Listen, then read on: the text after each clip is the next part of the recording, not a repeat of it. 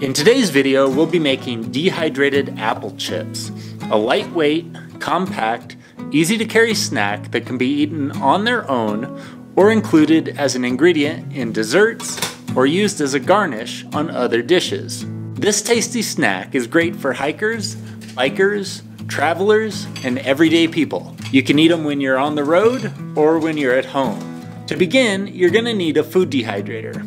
One like this costs about $75 US, and a link to this particular dehydrator can be found in the video description below. Next, gather the necessary ingredients.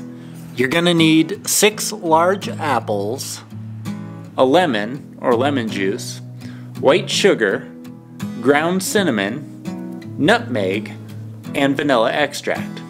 You're also going to need a knife, a fruit or vegetable peeler, measuring spoons, and a large mixing bowl. After your ingredients have been gathered, start by washing and then peeling your apples. Once they've been peeled, cut the apples into slices, each one about 1/4 inch thick. Then grab your mixing bowl and mix together half a squeezed lemon or lemon juice, 1 tablespoon sugar, 1 teaspoon ground cinnamon, 1/4 teaspoon nutmeg, and half a teaspoon of vanilla extract.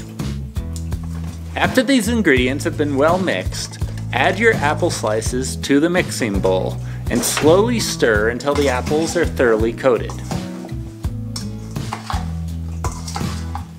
Then, place the apple slices on the food dehydrator's various trays, making sure to space the apple slices evenly as you position them.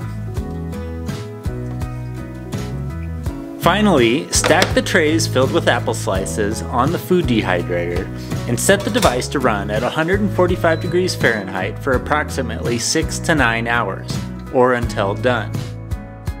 When you're finished, the apple slices should be dry and shriveled. Remove them from the food dehydrator and store them in a sealed Ziploc bag. These easy-to-make dehydrated apple chips are not only lightweight, easy to carry, and last for a long time, but they're fun to make and they taste really good as well. Give it a try for yourself and let me know how they turn out. And like I said before, if you don't yet have a food dehydrator, a link to where you can purchase the one featured in this video can be found in the video description below. Thanks for watching, and I look forward to seeing you and your apple chips out on the road sometime soon.